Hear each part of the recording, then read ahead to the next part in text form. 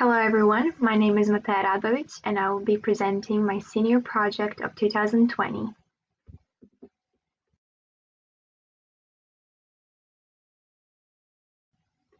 To start my presentation, I made 4 different categories, and in each category I included 2 activities, but in categories such as entrepreneurial learner and balanced, I included one more thing as my final choice. So as you can see in the category entrepreneurial learner, I have 3 things. So my first activity that I chose is to set up a bank account. My second activity is learn how to write a check and what it means to void a check.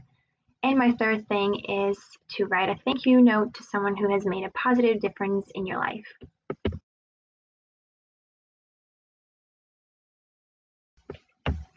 So as you can see on this slide, I was setting up my bank account at Fifth Third Bank. And I would say this moment was a very exciting moment for me. The lady was super nice, and an interesting fact is that she's actually moving to Indianapolis, and I'm going to be moving to Indianapolis too. So I will definitely be reaching out to her if I ever need help.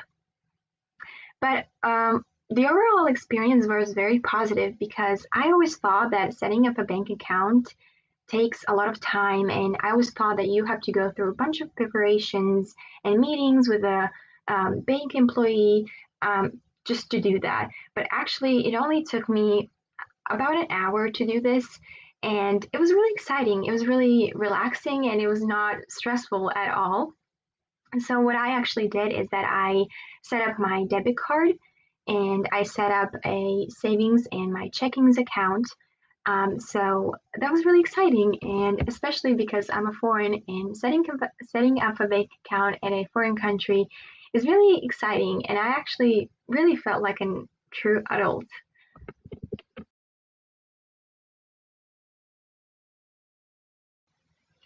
My first choice for my final 2 choices of activities was writing a thank you letter to somebody who has made a positive impact on your life, and I chose to write to my English teacher, Ms. Kanetkar. She definitely taught me a lot of things, both in the class and on the outside of class. I learned so many things about English language and about English literature, and I'm really grateful for that.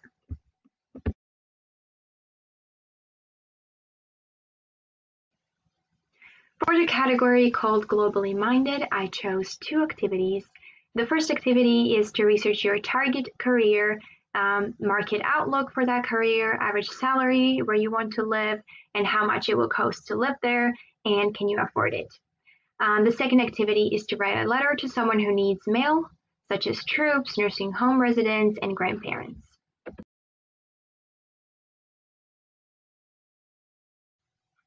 My first activity from the Globally Minded category was learning how to budget. The way that I did this was I used the budgeting worksheet that we did in the Mr. Kamek's class, the economic class. I chose to do this because I really like doing this, but the problem was that in class I missed a lot of things that I should have included, and wasn't really realistic. So I decided to do it again because I was really interested to see how my life might be. So for my occupation, although I know that I do want to be a doctor, I'm definitely not sure what specialty, but I chose dermatologist because I shadowed at a dermatology place and I liked it. And I was basing it off if I'm around 32 years old. So my starting level earnings was at $112,170 per year. So my gross income was around $9,000 and my net income was around $6,000. So even though I put student loan payment, I put non-applicable because again, I'm an international student, so I'm not able to take a loan. But maybe I will become a citizen, maybe I will be able to take it, but we'll see. In the savings account, what I've learned from my American mom when I was doing this with her is that I should always save 10% from my gross income. So I did. I just rounded the number, so I wrote 950 because the more I save, the better. For my housing, I decided to put 1,500 because I do want to live in a bigger city, and I was researching this if I, for example, wanted to live in Indianapolis. For my transportation, I decided to drive, I think, a pretty good car, and I'm not that big on cars, so I don't really need fancy cars, but I chose to drive Toyota Camry, and I will pay $450 per month. I will pay 120 for fuel and 100 for insurance. So that will sum up to be $670. For my cell phone bill, I chose to pay $40 for connectivity, such as internet, music streaming, video streaming. I just put 40 because I don't use Netflix and I don't use Spotify. So I didn't really need a lot of money there. For clothing, this was kind of a hard part because I don't shop every month for my clothes. I shop probably every third month, but I decided to put $200 for every month. And it's probably going to be even more, but we'll see. For household items such as cleaning stuff, I just put $100. For entertainment such as concerts, baseball games, I put $100. And then we come to the part that was the hardest part, which is food. I think I am not realistic when it comes about how much I actually spend on food. And I just think that I'm just not aware of how much I can actually spend on food. So after a very long discussion with my American mom and her giving me advice, she said that I should definitely put $1,000 a month because I guess she knows me better than I do myself. For vacation, because I love to travel, and again, because I'm a foreigner, I want to be able to travel back to my country to see my family, so I decided to put $500. For my health insurance, I put $350, and additional costs such as hair, nails, gym membership, I decided to put $200, even though I'm not sure if I will be going to the nail salon or gym, but God knows what will I want to do when I'm 32 years old. So for my balance, I ended up having $1,152. But a very important thing that I forgot was emergency. So I decided to save $800 every month for my emergency, and I was left with around $350, which I thought it was pretty good. So I really like doing this activity. I'm not really sure why, but I'm glad that I can now see at least how my life may play and what I will be able to do and not do. So I really like doing this. Minus 200. I'm left with 1,152. Is that good? Fantastic. How good?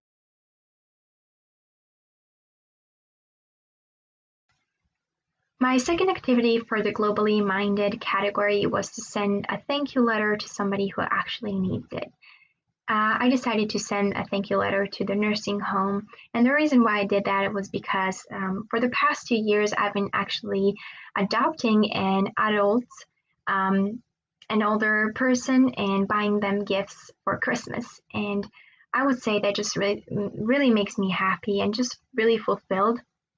Um, I thought that nursing home really, in this situation that we are right now, they really need some kind words. So I thought of just writing them a letter. So I did.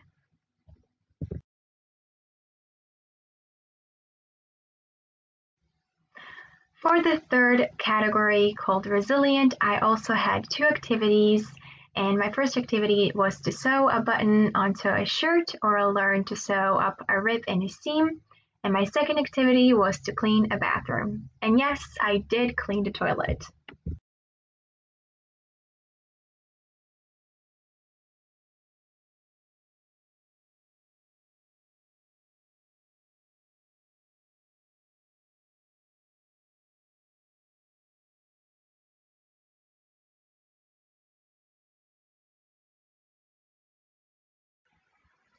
As I said, my first activity for this category is learning how to sew a button on a shirt.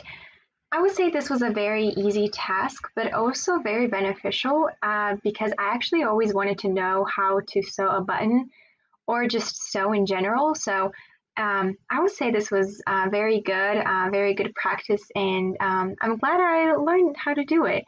And it was very relaxing too.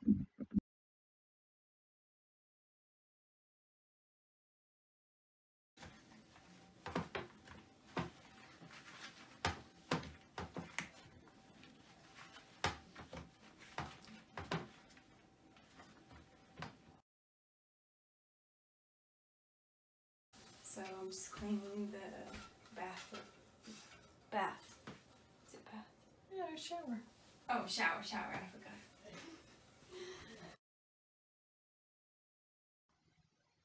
For my last activity for this category, I chose to clean my bathroom because my bathroom was a little bit messy, so I just decided to do it.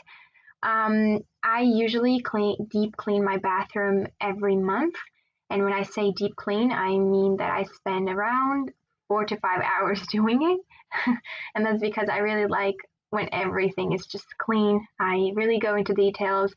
But then just on weekends, I do something like this where I just clean out my counter because it gets messy. And I clean my toilet, wipe down my floors, clean my sink, and just my shower. So even though I don't really like doing this, but I really like when my toilet is clean. So I always make sure that it is clean, and I try to keep it as clean as possible.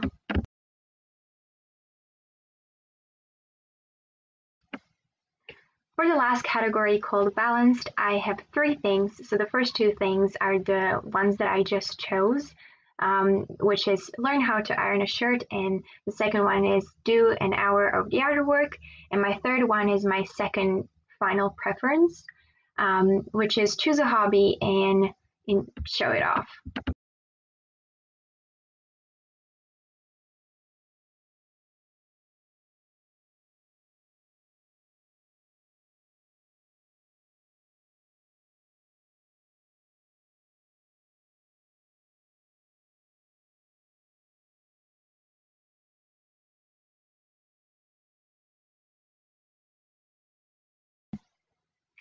Even though it says learn how to iron a shirt, I have to be honest and say that I am pretty blessed to have a mom in Europe that has always been ironing everything.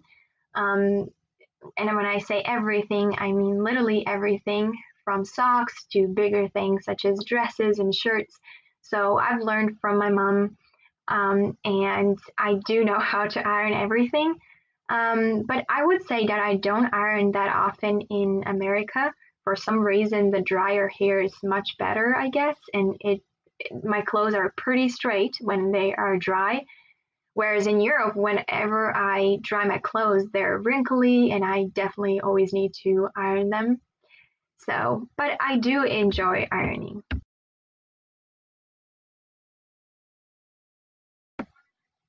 As you can see on this slide, on this day, I was doing some yard work. My American mom and I went to the store and bought a lot of flowers, and we just planted them. So I always thought that planting flowers was really hard, but it turns out that it's really easy and really relaxing. So I will be definitely doing some more planting. Then later, I just watered the flowers, and that was easy too. But the hardest thing is actually taking care of the flowers. But I do enjoy it.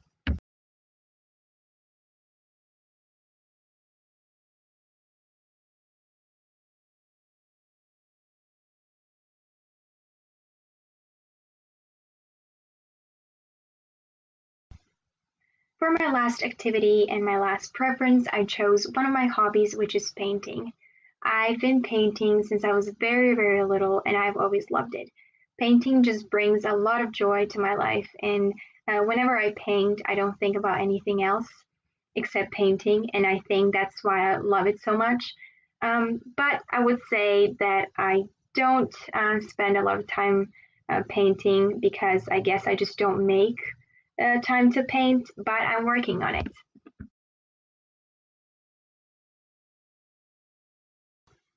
To wrap up This the whole presentation, I have to say that I really enjoyed doing all these things that I did. I would say all of them were very enjoyable and none of them made me stressed or frustrated. Even the budgeting worksheet that I did really helped me to see how my life may look like in a couple of years. And I really like that. I really like the idea that I can learn and that I was able to learn through these small things that I did.